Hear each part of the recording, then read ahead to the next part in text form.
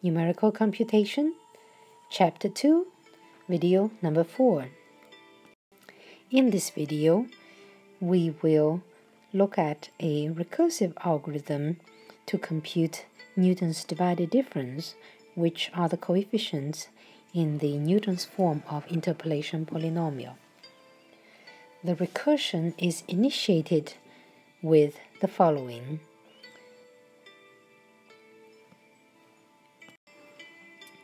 So given the data set xi and yi, so I write f at xi simply equal to yi, and I go through all the data points. This will be n plus 1 points. And then I compute the next level. So this f now takes two kind of input variables. So x0, x1, these are always two neighboring points, data points. Okay, so it's computed in this way: f at x1 minus f at x0 over x1 minus x0. So remember the definition of f at x1, which is just y1. F at x0 will be just y0. So this will actually be y1 minus y0 over x1 minus x0. So that reminds us that this guy actually is a1, right? And, well, you can compute others, say f of x1, x2, by following the same settings. So this will give you fx2 minus fx1 over x2 minus x1.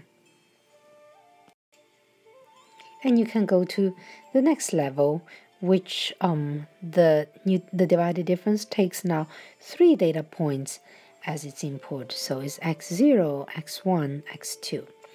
And this is defined in this way. So a way to memorize this form would be, what comes here first on the denominator will be this f by removing the first data point. So remove x0 and then you get x1, x2. Minus the second term here will be removing the last number, x2. So you get f of x0, x1.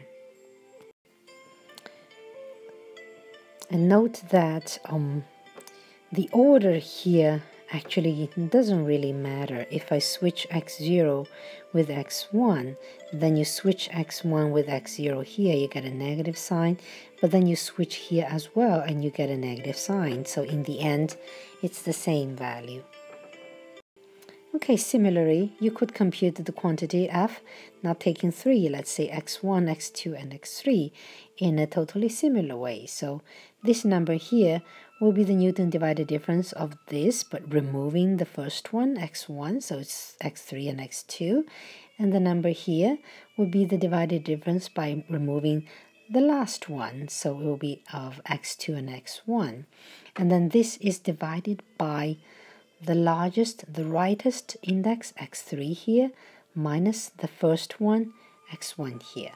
Okay, so the same thing happened here. I forgot to say that the denominator here will be the last one, x2, minus the first one, x0. And you can see that this procedure can repeat itself as many times as your data allows you to do, and namely n times. And we can look at next the general step. So for the general step, where you have k plus 1 of such x sent in as the independent variable for f, and this is computed by this recursive form. That is, you first remove the x0, and this will be the term here on the denominator. It will be x1, x2, all the way to xk. And then you remove the last number here, xk, so it will be f of x0, x1 to xk minus 1. That's the numerator. And the denominator will be the last xk minus the first, which is x0. So we might have noticed already that this level here, f at x0, actually gives me a0. And at this level here, the first number here, f of x0, x1, this guy is actually a 1. And also, at the second level, the first value we computed, this is actually exactly a 2.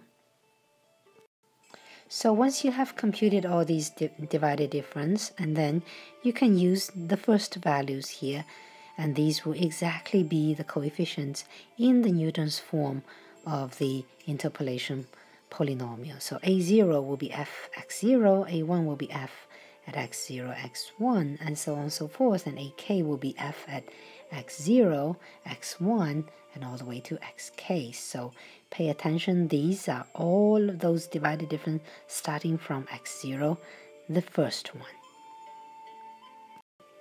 Now let's look at a tabular form of computing all these divided differences. So these divided differences, we can set up a table to compute them. So the first column will be just setting up the data points, say x0, x1, x2, and all the way down. The last one is xn.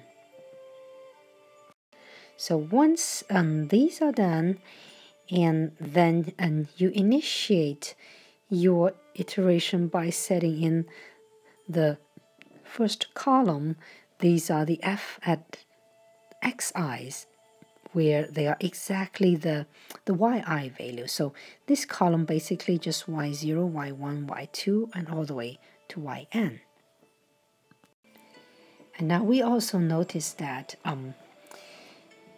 each level you go in the divided difference, say when you pick up an additional x in here, so instead of 1, it takes 2 x's, and then it will use the information from 2 numbers in the previous level. So say you have n plus 1 elements here, and using the neighboring 2 to produce 1 for the next column, and in this column you will have 1 less, so you have n. And then the next column you have 1 less, and then so on and so forth, until after you perform nth column, and then you will end up with 1 number. Okay, so it's kind of a triangular form of data, so you can make a decision of how you want to store them. And in a MATLAB, usually you would declare a matrix to store all these f's.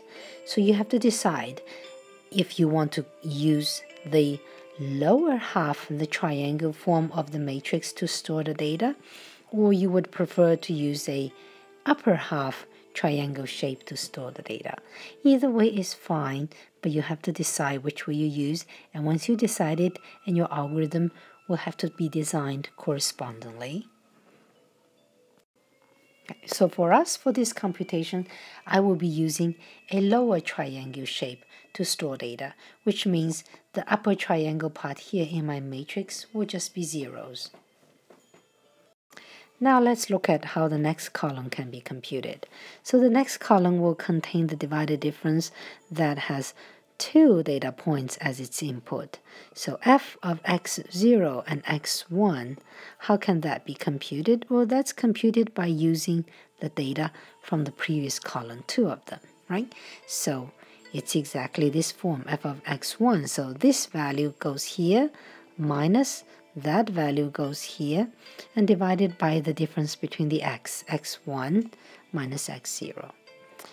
And similarly, the next value here in f x1, x2 is computed by taking the information from the 2 neighboring one in the previous column in a totally similar way. So that will be equal to basically y2, which comes here, minus y1, which comes here, divided by x2 minus x1, which is down here.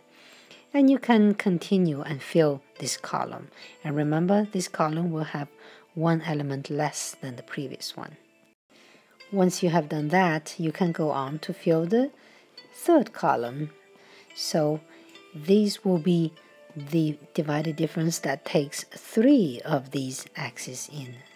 And they can be computed by using information from the previous column exactly in the same way. So to compute this guy, I need the previous value of this, fx0, x1, and fx1, x2. So this is computed as this value minus that value divided by x2 minus x0. And so on and so forth, and you can fill this column as well. And you can keep filling up all the columns until at the end that you have only 2 neighboring numbers, which would produce one last number in your matrix, and then the procedure stops. And once you have gotten this table, then you look at it and you see that actually only some numbers are needed to form the coefficients of the Newton's form of a polynomial. So what will be those numbers? We see that by the way we set up the data, by using a lower triangle shape of a matrix, we see that only the diagonal elements are now useful. So we see this one is actually a 0, and then this one will be a 1, and then this one will be a 2, and so on and so forth, and then the last one here will be a n. Okay, so you have to extract those informations from the matrix that you set up to store all these divided differences. And then once you have the AIs, and then you can write out the Newton's polynomial.